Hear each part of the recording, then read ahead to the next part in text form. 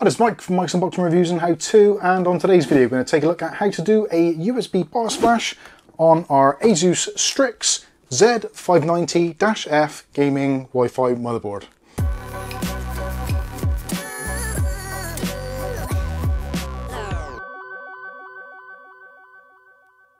Okay, so in today's video we'll be taking a look at how to do a USB BIOS flash on our ASUS Strix ROG Z590-F gaming Wi-Fi.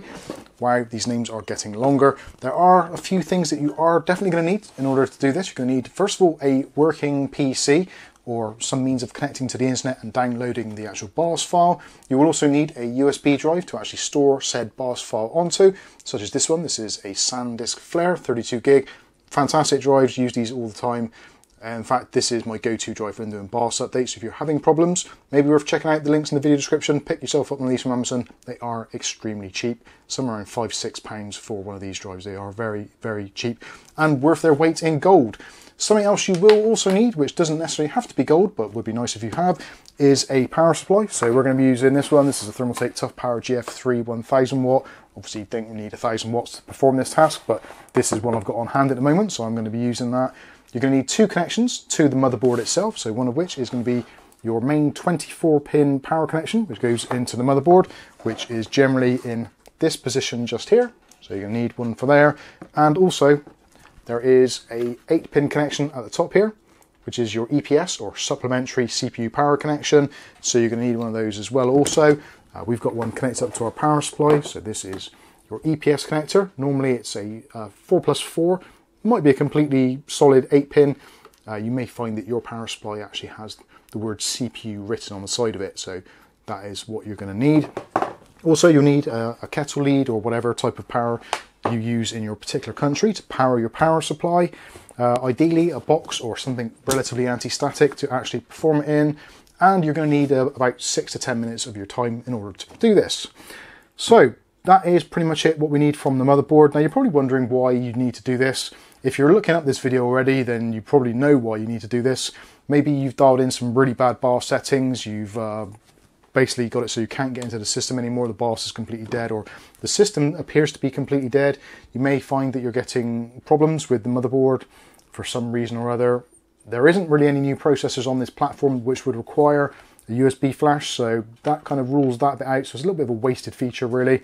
But in some instances, if you're just buying the brand new board and you want to get your system up and running, you just want the latest BIOS on there from the get-go, before you start installing things, maybe you're having issues with RAM compatibility. That seems to be one of the bigger bones of contention with this particular platform.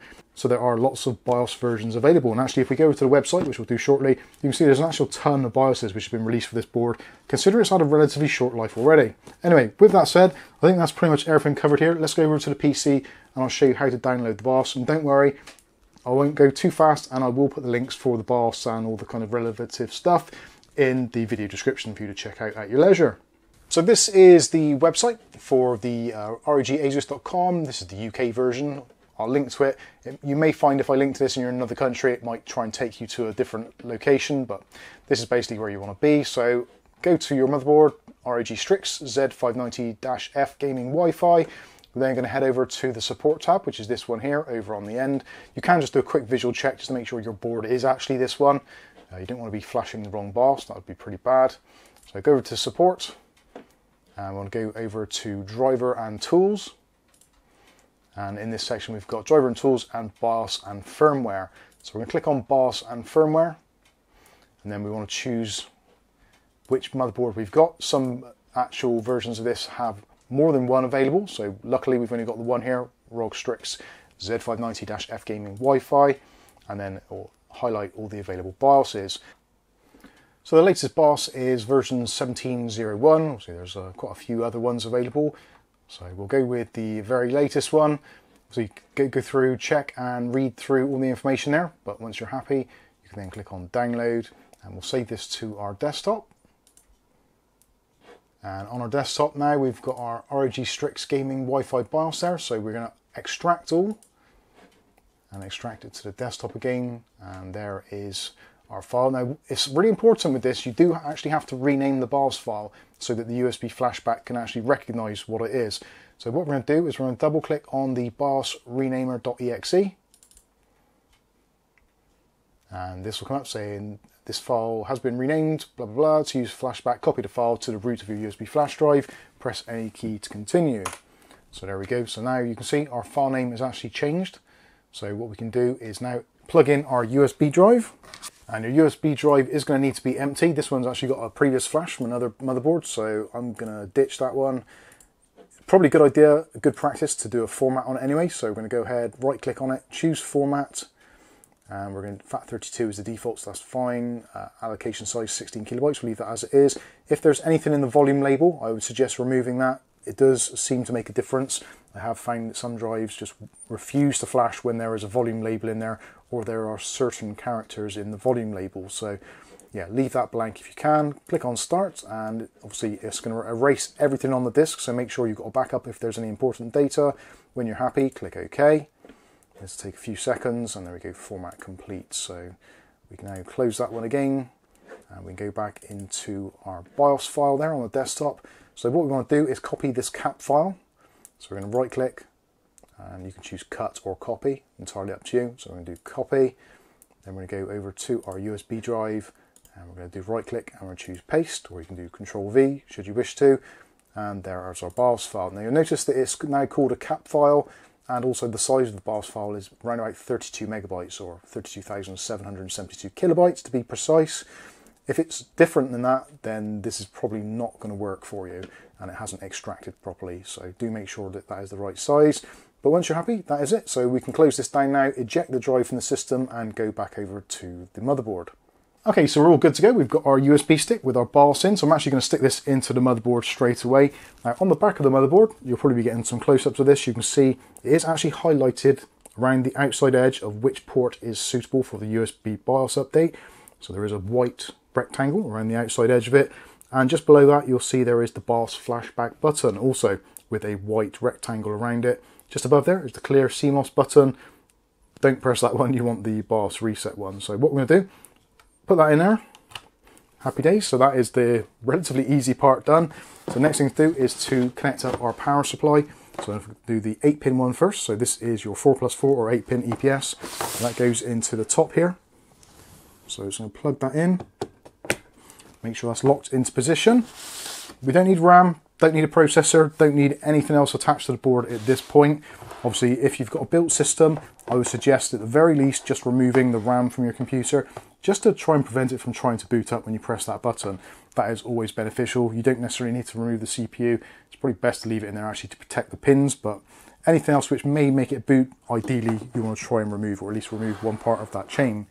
So next one, 24-pin, which goes into the far side of the motherboard, which is this one here again. I'm just going to plug that in, and we'll wait for that telltale click. There we go, lovely jubbly. And last of all, we need some power to the actual power supply, so I'm going to turn that off. It's actually in the off position already. I'm going to plug in our power cable. And we're going to switch it back on. And you'll probably find straight away that your ROG RGB lighting on both the chipset down here and also on the board itself, just here. This is all going to light up, so that means that you're actually getting power to the board. That's actually a good sign, believe it or not. So what we're going to do now is to press the button on the back of the board. So normally what I do is press and hold it for a couple of seconds, so count to 3. So 1, 2, 3, and release, and then wait a few seconds. And you should see there is a little flashing LED going on in there. And that will probably change speed a few times during the course of this. At some point as well, you may see your power supply spin up, depending what it's doing. But essentially, just leave it alone, let it get on it, do its own thing, and yeah, just be a little bit patient and wait for it to complete. Should take somewhere in the region of about 5 to 6 minutes. So if you look at your watch, currently we are 20:27. So this should be done roughly by, hopefully, 20:35, 20:34, something along those lines. So, and there we go. We can see now the BIOS LED is actually speed up a bit. It's flashing a little bit quicker. So the first bit is initializing the BIOS kind of system. The second part is reading the actual USB drive. If you get to a point where it's flashed a couple of times and then stopped, it's probably because the BIOS drive isn't one which is compatible, or there's something wrong with the actual BIOS file. So you probably need to stop and start again. Ideally, when the BIOS light is flashing, you do not want the power supply to lose power or do anything crazy like that. You can't see the fan spinning on our particular one, that Thermaltake one, because it has like a zero fan technology. So we can still see this getting power because we've got the flashing LED and we've also got our illumination on the top there. So we're just going to be patient, and effectively we're just going to wait for the BIOS light to turn itself off completely. And there we go, the BIOS LED has turned itself off. And that is it. That one actually only took about 4 minutes in total, so quite quick. This is a kind of USB 3 drive, so I'm guessing a little bit quicker. But yeah, seems a little bit quicker than some of the MSI ones I've seen recently, so happy days. But the light has gone off, so it has completed. So what you can do now is you can power down your power supply. Obviously, if this is in a PC that's all built up, yeah, just turn your computer off, press and hold the power button, however you want to do it. So we'll just turn it off. Then we can disconnect all the cables. Ideally, I would suggest a really good idea at this point, if you're not entirely sure if it's worked or not, put your processor back in if you haven't got it in already. Make it so it can actually boot, connect to a monitor, fire it up, and just to make sure that it posts. You do have, of course, your diagnostic LEDs on the top here, so CPU, RAM, VGA, and boot. So obviously, if you're getting the CPU light come on again, it's probably worth actually reseating your CPU anyway. It could potentially be that some of the pins actually on the motherboard may not be quite making contact with the processor, which unfortunately, due to the nature of the LGA arrays, they do get bent and they sometimes do not connect properly with the processor. So pop your processor out, put it back in, and hopefully that is going to be it if it hasn't been your BIOS, which is causing the problem of it not booting. Anyway, I think that's going to pretty much wrap this one up. If you've got any comments or questions, you know where to leave them in the comments section below. But for now, I've been Mike. This is Mike's Unboxing Reviews and How To, and hopefully we'll catch you in the very next video. Thanks for watching.